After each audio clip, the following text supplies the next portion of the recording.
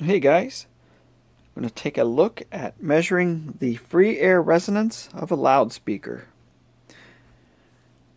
That measurement to me kind of pre-qualifies if the driver should be used in a sealed or a ported enclosure. And that's just one parameters out of several that are called teal and small.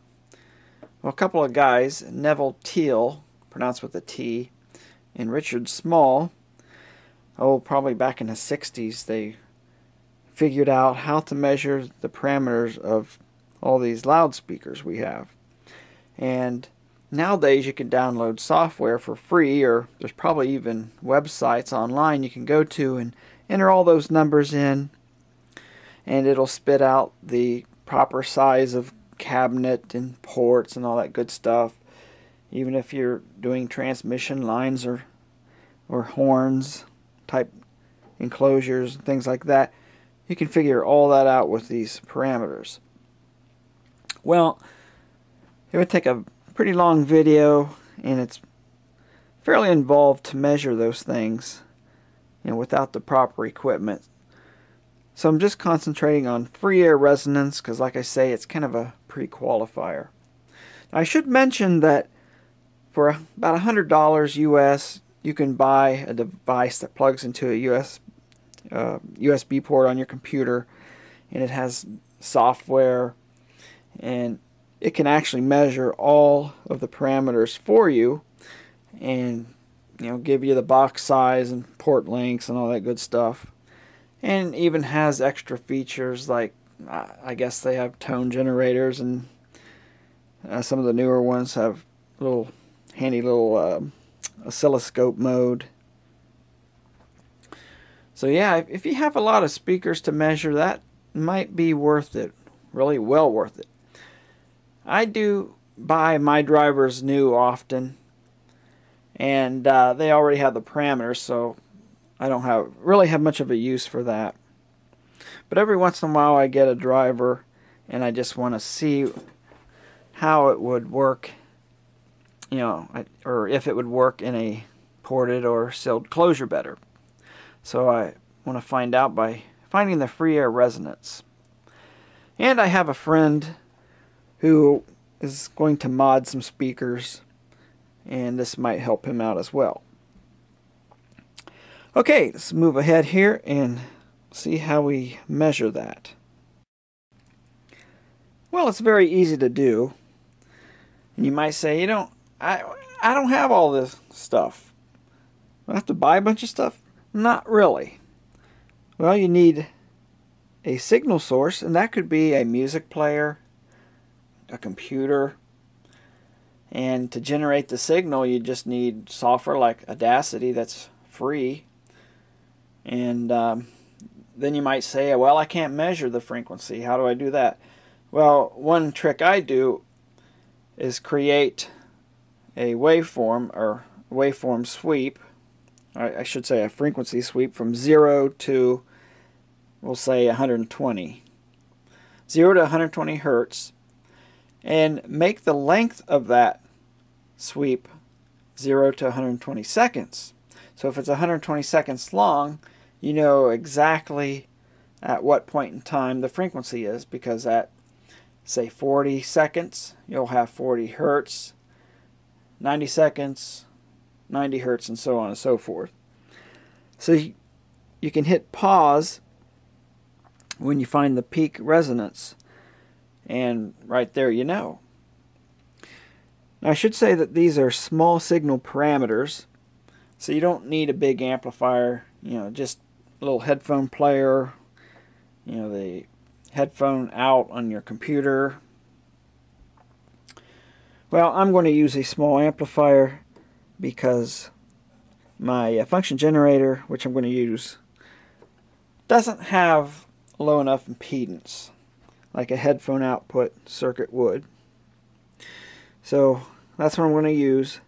You want to use a resistor about the same impedance of the speaker. 8 ohm speaker, grab an 8 ohm resistor. And it's not rocket science, it doesn't have to be exact. 10 ohms is pretty common, so you can use that. Then you want to connect a meter across the output. All you have to do is just play your tone or adjust the frequency and watch the meter. At peak resonance, the voltage across the speaker will go to a certain peak level, and as the frequency increases, it'll go back down. So in other words, as your frequency starts out, it'll be low, then it'll go up to like a peak level and then come back down. That peak is the free air resonance of the speaker. And I should mention that you have to do this test with the speaker out of the cabinet. It can't be inside the cabinet or anything like that. Technically, it should be suspended away from objects, suspended in the air, but it'll work just fine this way. And I'm just going to use the oscilloscope because it really, you can really see what's going on with the increasing waveform and such. Alright, go ahead and take the measurement. Okay, have the function generator turned on here.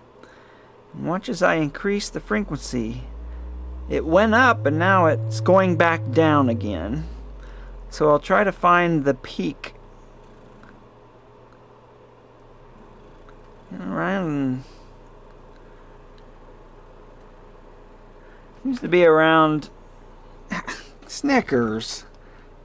Snickers invited himself to this party. I will say it's about 29 hertz or so.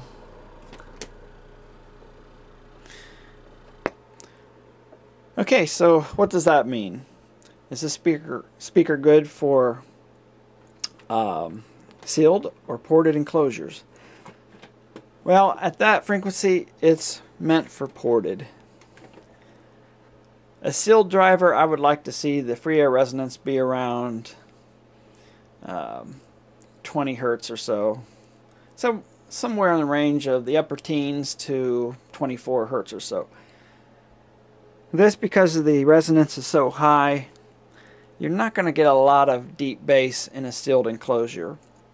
And the reason for that is because in a sealed enclosure, the trapped air acts as a spring, and with the speaker in that type of enclosure, it increases its resonance. So a properly sized sealed box with a driver such as this, about 29-30 hertz, it'd put its resonance up in the mid-50s. And it's a little too high for a sealed enclosure. A little too high for a subwoofer. So what happens is, when you go below your resonance of the speaker, it starts to roll off the bass. If you think of it as a graph, the bass will start to roll off. And in a sealed enclosure, that roll off is more gentle than a ported enclosure, but at 50 some hertz, you're not going to get a real good deep bass. On the other hand, if you put a speaker that had a free air resonance of, say, like 18 hertz in the properly sized box, you would get the roll off down in the upper 30s. And again, that general roll off is going to get you, good extension into the 20 hertz range in a sealed enclosure. And a lot of audiophiles like sealed enclosures. I'm somewhat partial to them. Any speaker that sounds good is fine by me, but after trying a few sealed type subwoofers and ordinary speakers, really like the sound. I just kind of gravitated towards them. Now with a ported speaker, this was around 30 hertz, we'll say, 29-30 hertz. So I would put it in a ported enclosure and tune it to around that. You can certainly tune it lower. I wouldn't go too much higher because it would start to peak the bass up.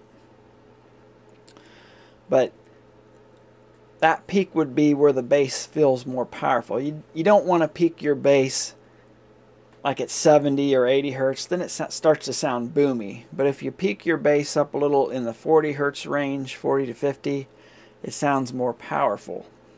And that I like. But I don't want to get off on a tangent and talk too much about that. Just mainly hear how to figure the free air resonance of a loudspeaker driver. And that's it. Thanks for watching.